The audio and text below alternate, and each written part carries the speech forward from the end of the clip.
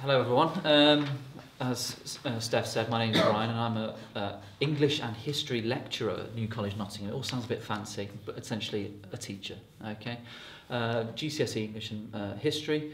And what made me want to get into teaching? I think by the time I got to where you guys were, probably my final year, I thought, what is it I want to do with my degree? And I thought, actually, I'd like to try and pass on some of the knowledge I've learned. Ideally, the target was solely history, but it's worked out that I've kind of had to pick up both subjects due to just staffing arrangements, and also said, would you like to do this as well at the same time? I just have to say, I wanted to sort of impart that knowledge that I got. One of those idealistic people thought, actually, this would be a good idea if I was to go and do some teaching. And there was actually, while I was doing my master's here, there was a program called Students in Classrooms. And they put in university students from here and from Nottingham Trent into the classrooms, various schools and colleges that participate in this. And I found out about this and I thought I'll go along and have a look. And that's how I got into teaching. I actually did my students in classrooms at New College, Nottingham.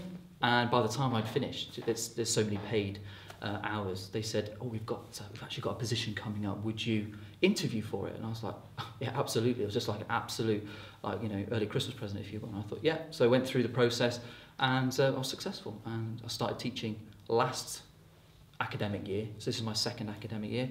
And never looked back. It's great. There are trying days, don't get me wrong. Okay.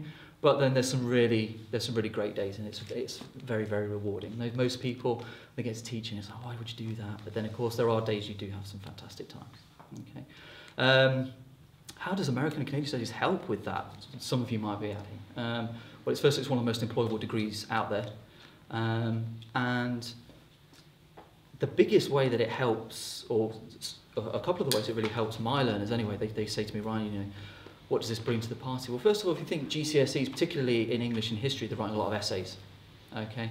And it gives me that opportunity to say, right, this is how you structure it. How do I structure it? What does an introduction do? What does a conclusion do? These sorts of things. First of all, it helps immensely then to say, right, do it this way. This is how I did it, okay? They also sort of say, but Ryan, I'm thinking of going to university, because sometimes, particularly at the college, you do get mature learners who have taken a break from education, much like I did, and then they've come back to me and think, I need this because I want to go and do that at university, I want to go and do this job.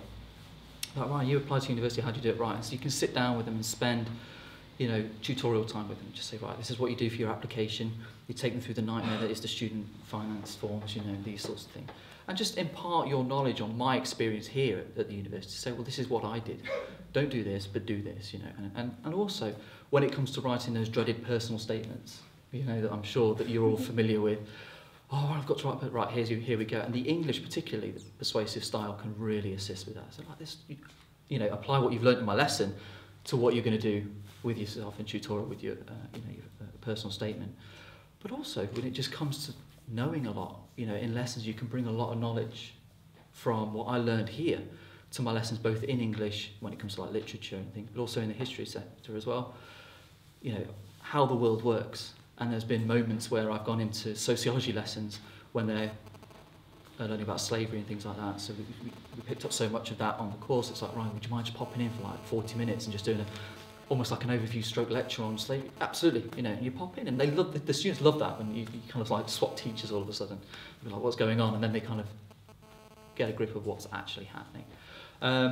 To market myself, I think, particularly with the masters on board, the college really liked that. There was a sense that here's someone who's gone back again to do a further year, and we're very sort of, okay, this is someone who's applied himself, done very well. This is someone that we want on board.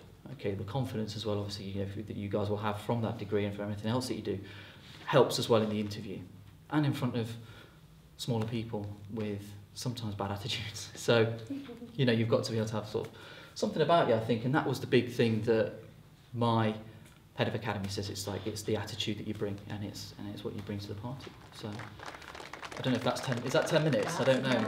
I've droned on long enough. Okay.